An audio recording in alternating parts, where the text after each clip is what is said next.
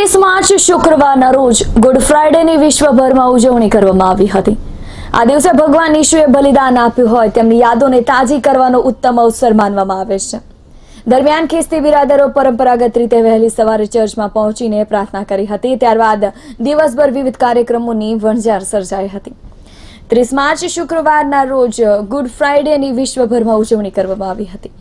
Good Friday એક એવો દિવસ છે જ્યારે પ્રભુ ઈશુએ આ સંસારમાં રહેનારા પોતાના ભક્તોને ગુનાહ માટે પોતાની પ્રાણની આહુતિ આપીને નિસ્વાર્થ પ્રેમની પરાકાષ્ઠાનું ઉદાહરણ રજૂ કર્યું હતું।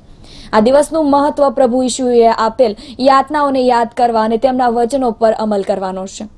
નોંધનીય છે કે ખ્રિસ્તી સમુદાયમાં ગત રવિવારથી દુઃખ સહન સપ્તાહની ઉજવણી ચાલી રહી છે। મૃત્યુ પૂર્વે ઈસુ ખ્રિસ્તના જેરુસલેમમાં વિજયવંત પ્રવેશની યાદમાં ગત રવિવારે પામ સન્ડેની ઉજવણી કરાઈ હતી।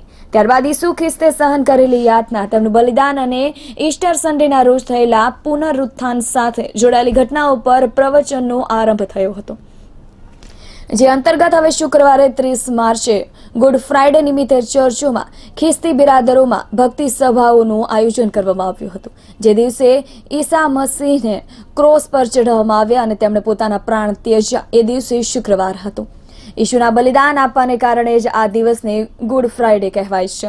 ત્યારબાદ પવિત્ર શુક્રવારથી લઈને પવિત્ર શનિવારની મધ્યરાત્રિ સુધી કબ્રસ્તાનમાં રહ્યા પછી રવિવારના દિવસે પ્રભુ ઈશુ પુનઃજીવિત થઈ ગયા। આ દિવસને ઈસ્ટર સન્ડે કહેવામાં આવે છે।